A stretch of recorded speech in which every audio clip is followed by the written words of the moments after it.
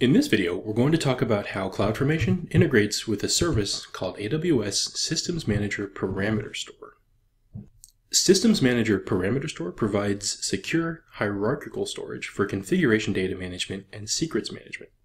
You can store data such as passwords, database strings, and license codes as parameter values. You can also store values as plain text or encrypted data. You can then reference values by using the unique name that you specified when you created the parameter. It allows you to use a secure and scalable hosted secrets management service. It also improves your security posture by separating your data from your code. Finally, it lets you tag parameters individually and then secure access from different levels, including operational, parameter, EC2 tag, or path levels. So right now, I'm in AWS Systems Manager Parameter Store, which I got to by going to Services, and then going to Systems Manager. And then in Systems Manager, clicking on Parameter Store on the left side of the page. Right now, I have two parameters stored for this example. One is called myEC2 type dev, and the other is myEC2 type prod. Now, going all the way into Systems Manager Parameter Store is beyond the scope of this video, but for now, suffice to say that what I've been able to do is store two strings under different names. And if we click on myEC2 type dev, we'll see that I've stored a value of t2 small. And similarly, if we go to myEC2 type prod, you'll see I've stored the value of m4.large. Now with that knowledge of our two parameters, let's check out what this would look like with CloudFormation.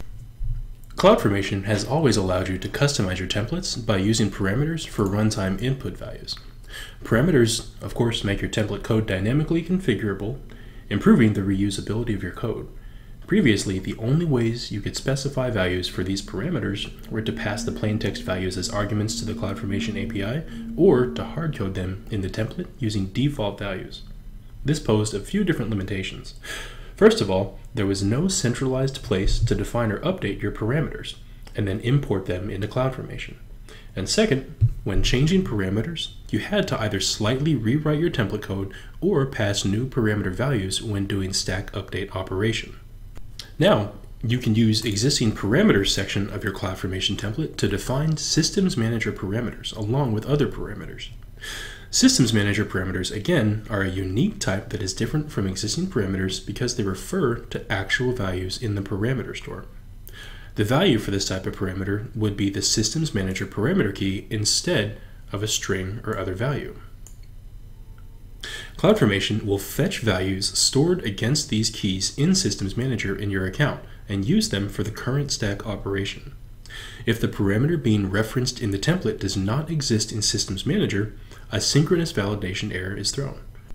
Also, if you've defined any parameter value validation for Systems Manager parameters, they'll be performed against SSM keys, which are given as input values for template parameters, not actual values stored in Systems Manager.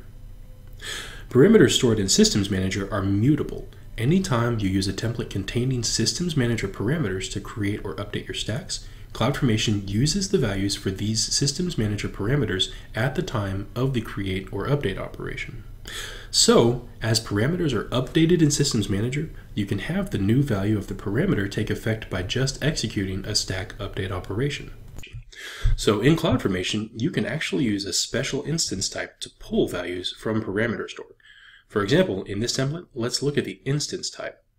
So the parameter of instance type has a default of myEC2 type dev, which matches one of the strings that we have here, and it has a type of SSM, parameter, and then value with a string parameter type. What that means is it's a special type that's going to look specifically for a Systems Manager parameter store. And in this case, if we don't provide it a value, it's going to give it the default of myEC2 type dev. And of course, myEC2 type dev is t2.small.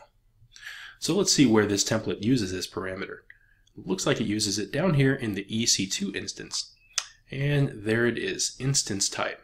So what's going to happen is if we use myEC2 type dev as the default, then an EC2 instance is going to be spun up with the type of t2.small. And that'll wrap it up for our short video on how to use Systems Manager Parameter Store with CloudFormation. So if that makes sense, then feel free to move on.